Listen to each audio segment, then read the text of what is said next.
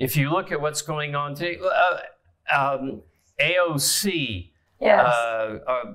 what is it, Cortez?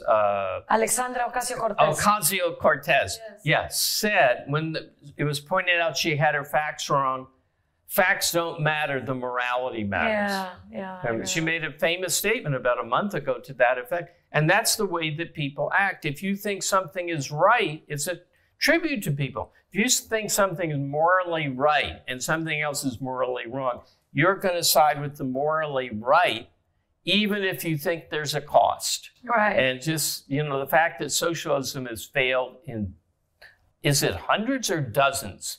I can reel off the countries in which socialism has led to poverty and violence and hatred and misery, but it doesn't, every one of them, it's not like, oh yeah, but there are 5 that really did well.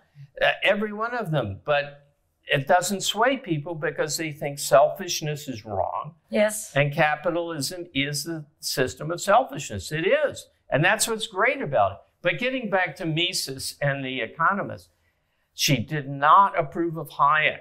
Okay. She did not approve of Hayek. She never Did they meet? Huh? Did they meet, Hayek and Rand?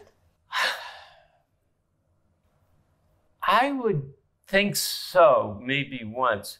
But she read The Road to Serfdom, and you should see her marginal notes in that. She attacks it viciously. I had a conversation with her about Hayek, and I said, why don't you like Hayek? Mm-hmm. And she said, it's intellectual. He is not a defender of liberty. I read recently, I'm starting and picking my way through The Fatal Conceit, and it is horrible.